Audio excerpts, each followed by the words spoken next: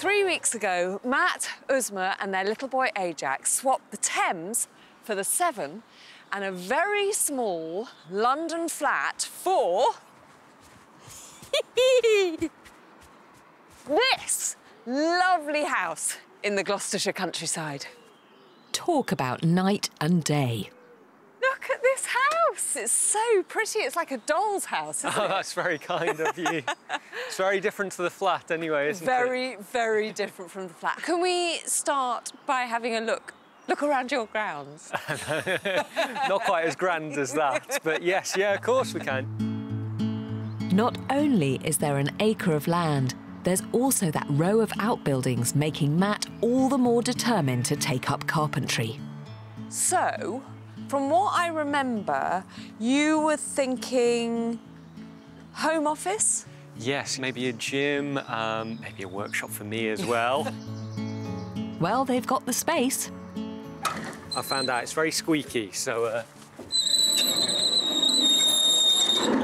Oh, OK. Oh, but useful space. Yeah, currently just a bit of storage for a borrowed lawnmower and a bike that I've not ridden since I've got here. Keen to start renovating pretty much yesterday. Oh, gosh, it goes on and on, though, doesn't it? Yeah, and then 2 pigsties. Matt also wants to install solar panels so they can generate their own power. And there's even more work out the back, from the derelict greenhouses to this, half an acre of bramble. Now, I know Uzma particularly was very keen on growing veg and that kind of thing. Open to some debate at the moment. Right. Yeah, I kind of want a little football pitch in there instead. But... I think I need to go and have a chat with your lovely wife.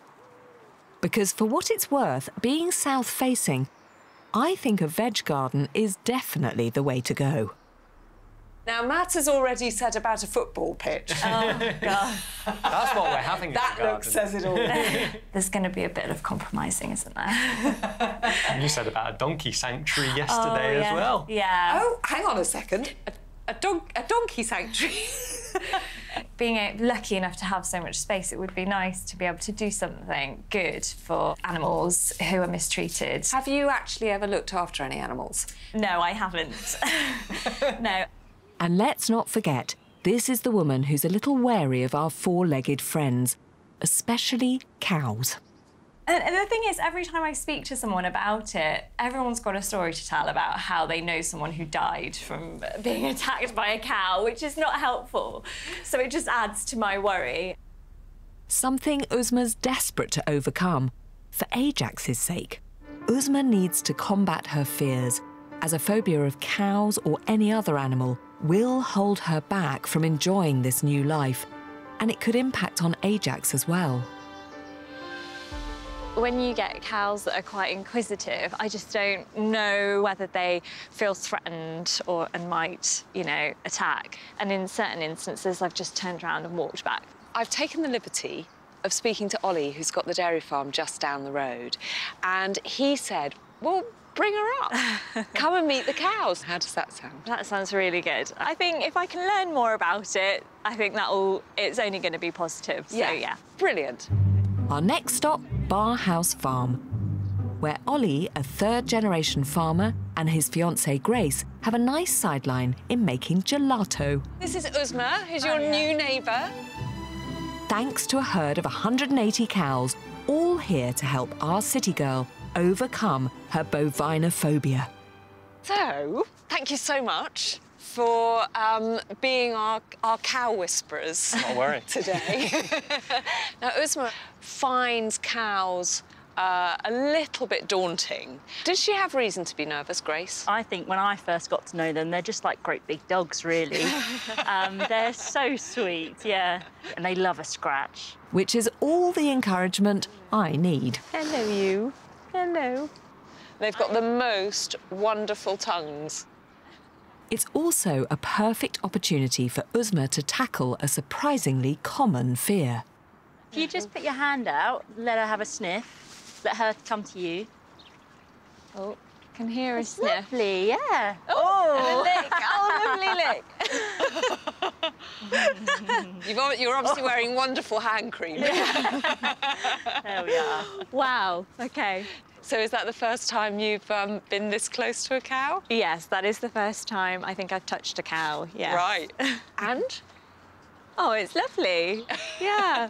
It gives me a bit more confidence. Yeah.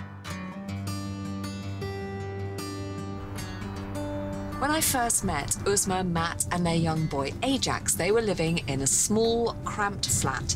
They now have a 4-bedroom house with plenty of land and views to die for. For the Brandons, an IT consultant and a civil servant, swapping London for rural Gloucestershire is all about giving their son the best possible start. Ajax, do you want to help Mummy pick some flowers? Flowers. But while Matt's a country boy at heart, Uzma's had to conquer her fears. Add lockdown plus a brutal winter to the mix, and I'm desperate to know how this city girl is finding country life. Hello, lovely. Hello. How are you? I'm good, thank you. Look at you, the gardener. You haven't grown all these, have you? Yes, I have, yeah. That is so impressive. I'm sure you said to me you weren't very green-fingered. Well, you look very green-fingered to me. Well, I'm not sure I still am, but I'm giving it a go. And this is a woman who's killed pretty much every indoor plant she's ever touched.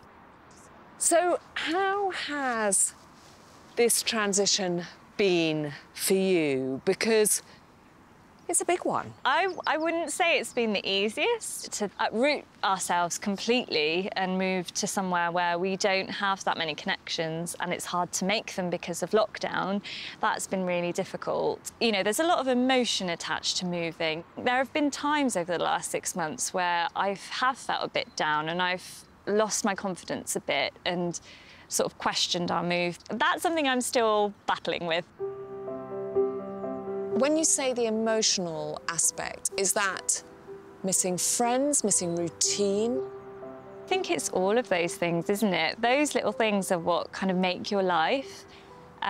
So when you... Oh, God, sorry. I feel a bit emotional and I don't want to cry. I want to give you a hug so badly. I'm sending you a big hug over this socially distanced flower bed. There's just a lot of happy memories.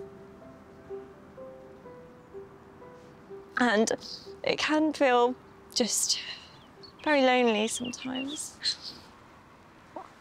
I think the biggest thing I miss are my friends. Meanwhile, the family member who's had the easiest adjustment to country life is Ajax. Now at nursery school 3 days a week, he's thriving. In London, there were very limited things that we could do and we had very limited space, whereas here we have such a variety of things. Tractor. He's talking now, so he knows the words of the animals, which I think is just amazing. And I know one of your big concerns about moving to the countryside was a lack of diversity and of, you know, people thinking you don't fit in. Have you had any experience of that? Not at all, actually. No, I feel a bit silly having, you know, worried about it so much. The community here has done everything they can to sort of help us settle in. No awkward questions. There's no, where are you really from? It's been really lovely. I'm just so admiring of what you've done. Aww. And you've done it for your boy, I know. When I look to the future, I can really see us like having an amazing home here and really loving our life. It's just, that's not where we are yet. But it's a learning curve, isn't it? I love this girl. While the benefits of country life are easy to see, it takes courage and hard work to start over. So I want to know, do they think it's been worth it? I walk out the door with Ajax to go for a walk and we're surrounded by beautiful countryside and we get to stop and chat with our lovely neighbours. In London, you'd be greeted with, you know, fumes from all the cars and sirens, which would scare him, and you didn't really stop to chat with anybody. And long term? With Ajax growing up, it's just going to be brilliant for him to run around the garden.